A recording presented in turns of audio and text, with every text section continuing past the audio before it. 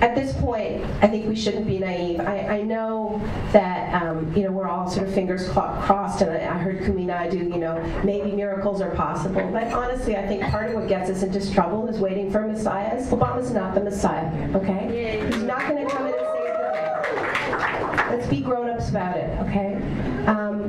If there is a deal that is rammed through in the next couple of days, it's only because developing countries have had their arms twisted, been offered all kinds of ugly side deals, and the G77, which was whose proposals were the closest to the science, and were certainly the ones based on social justice, has been broken.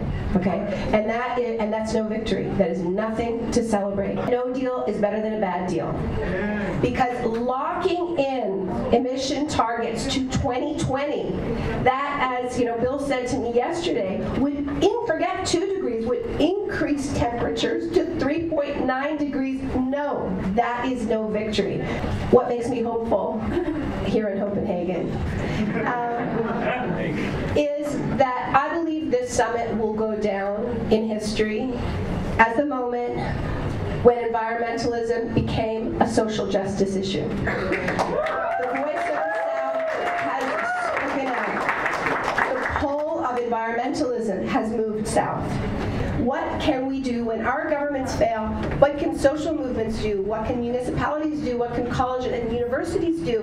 Not just to set their own recycling system or to lower their own carbon footprint, but to use their purchasing power to exert real political pressure. This movement has multiplied in size and scope. It has a tremendous moral authority to it. The fact that the people are living the effects of our behavior. They are not the ones that contributed to it. All they bring to the table is moral authority. I mean, these negotiations are so bizarre. How can you call it a negotiation when a country comes to the table saying, I'm going to cease to exist, and it has absolutely nothing to do with anything that I am doing, and there's nothing I can do to stop it. And that's why I love Bill's framing, that these countries need us to be their armies.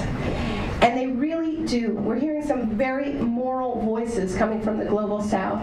And I'm tired of US NGOs thinking their job is to speak on behalf of their government and fix their government's image. Let's get out of our nationalist boxes and just look for who has the most principled position and stand with them. Thank you.